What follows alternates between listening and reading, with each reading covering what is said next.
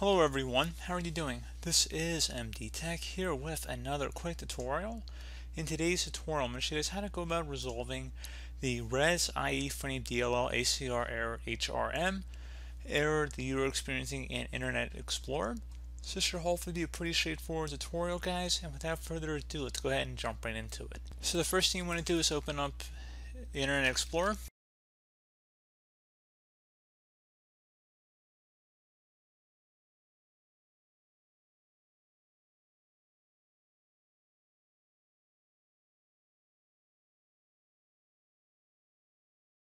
Select the gear icon, top right corner of the browser.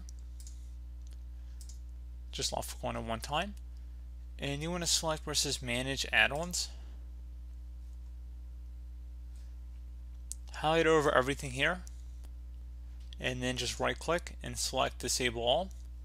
Once that's done, close it here. And then restart the Internet Explorer browser and see if that has resolved the problem.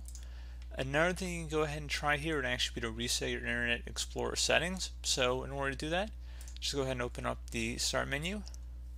Type in inet.cpl. Best result should come back with inetcpl.cpl. Go ahead and left click on that to open it up. Left click on the Advanced button or the Advanced tab.